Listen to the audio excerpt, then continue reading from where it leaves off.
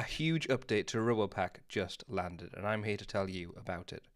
Last week, the Robopack team pushed two really useful features, and in this video, I'm going to give you a high-level look at them and talk about why they exist. Not only that, this Wednesday, we're hosting a live stream Q&A about these features and the upcoming features we can expect in the next few months. Make sure to subscribe to the Robopack channel so you don't miss that. Okay, let's go. From the Robopack homepage, we have an extra button here. Now the other feature, there's two, but the other feature is hidden right now because you have to go into a submenu to find it. I'll show you that in a moment. First, we'll click onto Radar. Now, Radar is all about scanning the existing Intune environment. And that essentially looks at what applications you've got in Intune and also on your devices that might have been pushed by Intune or not, and figuring out whether Robopack should manage them.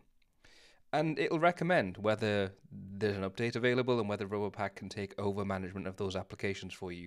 So you don't need to figure out which applications you've got on the estate and which applications you've got on your computers. You can just click Scan Intune and it will look at your Intune environment and suggest applications that you could put into Robopack. This has a potentially useful use case if you are migrating from one of our fantastic competitors over to Robopack, but also if you just have an estate that hasn't used any app management in the past and you've just been using Intune or just installing applications manually, just click Scan Intune and it'll put them all in Robopack for you. Before we move on, there is another feature that is actually referred to in this section here, which is a patch group. Now with Robopatch, we've always had the ability to create a new application in Robopatch and add a flow. And with that flow, we can add waves. Let me show you.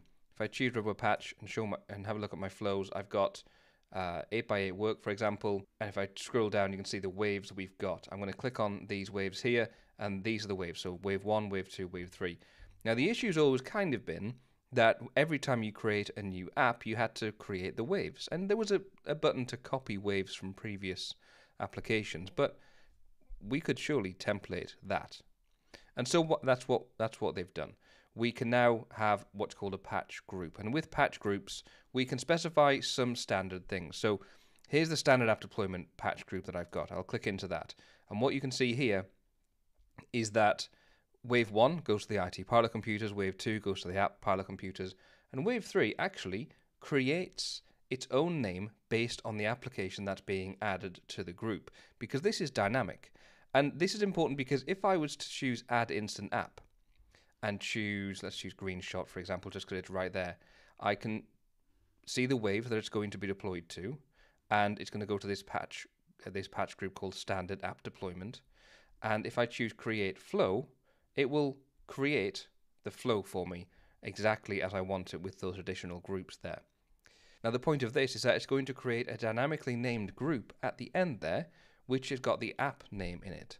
So this can actually be targeted at specific groups of people or users or devices rather than all devices or just a specific app group that already exists. That's very important. If I head back to the patch group up here, the standard app deployment, you can see I've got my two flows and apps that are in this patch group. But the reason it's very important that this is dynamic and able to scale for different applications, not just the one that you're working on at the time, is that we can import apps with Radar.